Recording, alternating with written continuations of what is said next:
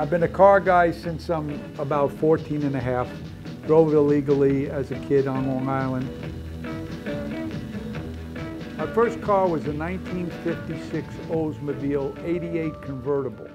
And I immediately found a body shop that was willing to customize it, which turned out to be somewhat radical for the East in the 1950s. Out here in the West, was a different story. This is where we got all our ideas and information from.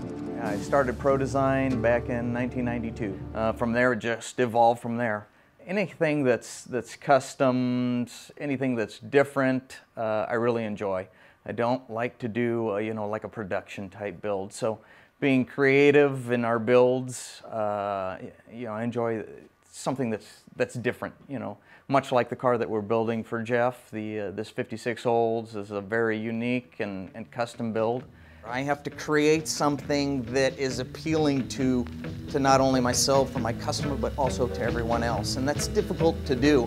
You know, like the Oldsmobile that we're working on, this 56 Olds, I still wanted to create something, and so did Jeff, something of the 50s era. With a good custom, you'd add a Packard taillight if that's what you liked.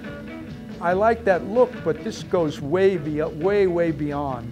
About 8 or 9 years ago, Mike and I decided we wanted to do another car, and I wanted to do a 56 Oldsmobile. We took a 98 two-door hardtop, cut the top off, lowered the windshield 2 1/4 inches.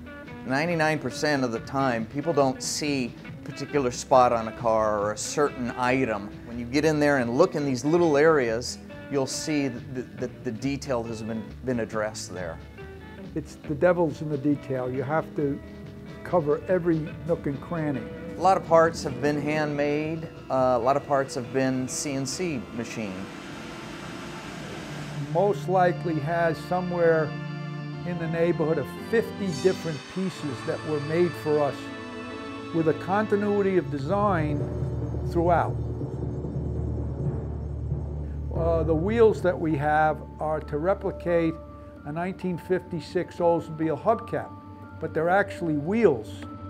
We have a shifter that was made. We have a center console that was made. We have a steering wheel that's one-off. The car won't have a key, it'll just have a starter knob. We have 2 knobs, that and the lights. So the instrumentation looks like a Lincoln Zephyr, but the instrument panel itself, the billet panel, it's our own design. One of the things that Mike and I have always liked, and we're on the same page about, is we like subtle. The original hood emblem on a 56 Oldsmobile, we changed the design on that. It's now much more like an oval, and the line that goes through it is much longer, and it's recessed into the hood. It was a Packard taillights back in the 56, 55 era, but they are one-off 3D printed to our own design, our own specification, and we hand fabricated the bezels. Mike built a custom exhaust system, and they exit in a notch underneath the license plate on the rear bumper. You look at the back of the car, that the Continental kit, the spare tire, we Frenched it into the trunk. We Frenched it into the rear panel. Quarter panels have been lengthened, they've been extended. The skirts have been incorporated into the quarter panels. The front end is one piece, the fenders are connected, and the hood now opens up right where it curves at the top. It started out with a Corvette type grille, and there again we had to fabricate to make it fit the original grille opening.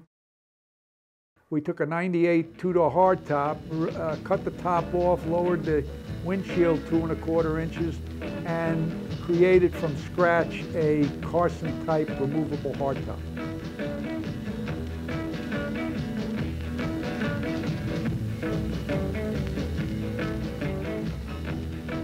Chassis has been, well, besides just plated and smooth, the arms have been recreated, the rear trailing arms, it's all one-off design, but the way they've been created and designed, they look somewhat original, but they're not.